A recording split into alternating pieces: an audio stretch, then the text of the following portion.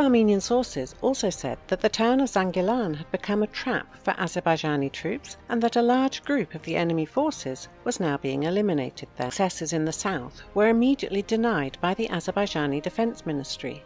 As of October the 21st, the situation on the ground demonstrates that the Armenian side has not yet been able to really retake initiative in the area. Also made an address to the nation, de facto claiming that the Armenian military had been devastated and that his country was on the brink of Armenian army's air defense units and the Air Force, along with the IRGC's aerospace force. Just a few days earlier, the Iranian military deployed additional artillery pieces near to the border with Azerbaijan.